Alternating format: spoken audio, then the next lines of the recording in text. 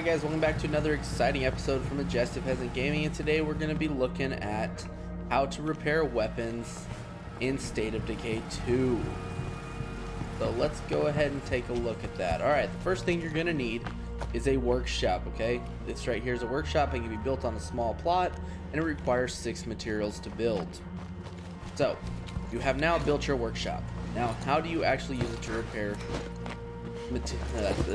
repair weaponry? You don't go over to it, you actually go over to your storage locker.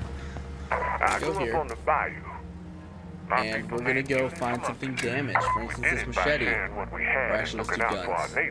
So, we have a damaged carbine right here. All you're going to do is hit already repair, got all I can handle. And then it requires screws to do it. For instance, this one to repair it requires me 55 screws, so we're going to repair that, and there we go, repaired just like that. So, if you have any more questions about how to repair weaponry of any type in the game, just hit me up with a comment and we'll keep these videos coming. Also, please like and subscribe to the video. I am Majestic Peasant, and this was a Majestic Peasant video.